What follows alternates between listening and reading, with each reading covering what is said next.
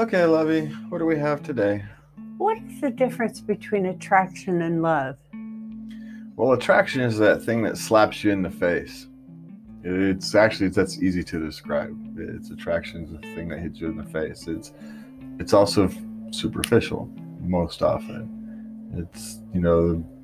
Their form fits whatever it is or your eyes and your personality decides is attractive. That's why we call it attraction. Love goes beyond the skin, beyond the form. It gets down into the soul. It doesn't matter what someone looks like. In a sense, the physical appearance no longer even matters. You're attracted to the person. You no longer necessarily even see what everybody else sees. It's the rose-colored glasses. That's why we call them rose-colored glasses. Because you no longer see the person as they are. You see them as you, in a sense, want to. It's you can no longer judge them objectively. You can no longer, because you love them, you can no longer objectively judge them because you love them, and that's kind of the definition of love. It's when you can no longer be truly objective. You will always kind of lean and find some excuse or some, it is what it is. It's how we get through life with another person.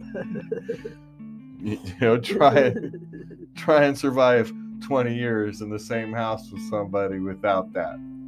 It won't work. It won't work. No. And that's why long-term relationships without love don't work. Because those things irritate the living bejeebers out of you. And while they still may irritate you, you don't irritate the living bejeebers out of you. There's a difference.